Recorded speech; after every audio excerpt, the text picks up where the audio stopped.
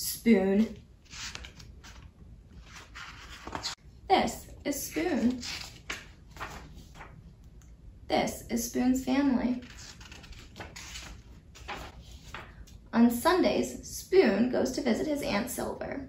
He has to be on his very best behavior there. She's very fancy and proper. Goodbye, darling. Ta-ta. At bedtime, Spoon likes to hear the story about his adventurous great-grandmother who fell in love with a dish and ran off to a distant land. Lately, though, Spoon had been feeling blue. "What's wrong?" asked his mother. "You look a bit out of shape."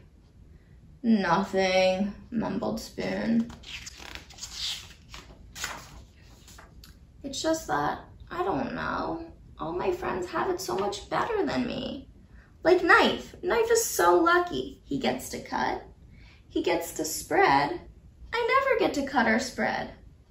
Yes, Knife is pretty spiffy that way, isn't he? And Fork. Fork is so lucky. She gets to go practically everywhere. I bet she never goes stir crazy like I do. Fork does get out and make herself useful, doesn't she?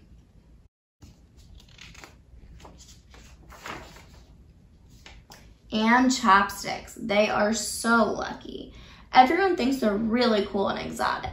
No one thinks I'm cool or exotic. Those chopsticks are something else, aren't they? Meanwhile, if only Spoon knew what his friends were saying at that very minute.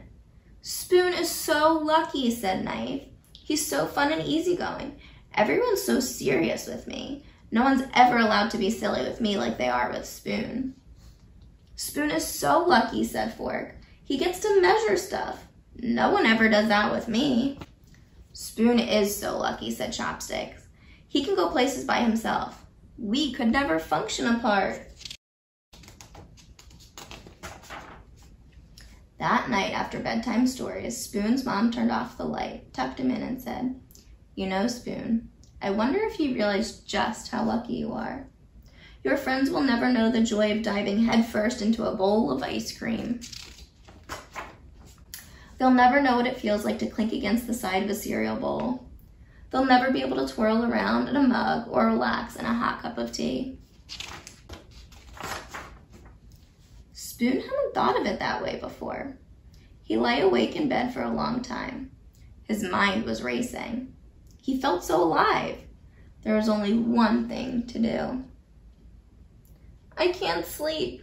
Come snuggle. Come, Spoon." And so he did. Sweet dreams.